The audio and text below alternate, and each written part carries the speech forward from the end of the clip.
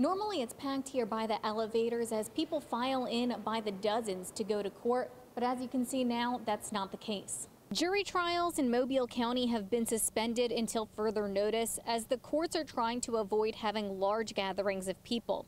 It can already take months and sometimes even years for a case to go to trial. And now with this delay, District Attorney Ashley Rich says the wait for justice is even longer for victims. It's very frustrating. We understand and we certainly want these precautions to be in place. But for victims of crime, it's very frustrating because it means their case gets pushed back even farther. The trials that have been postponed will get a new setting, but with an already full calendar for the court, it typically means those cases will go to the end of the line. And that is so very unfortunate for victims. With each week that passes, more trials are being postponed. By the time the threat of COVID-19 passes, it could mean months of backlog for the Mobile County court system.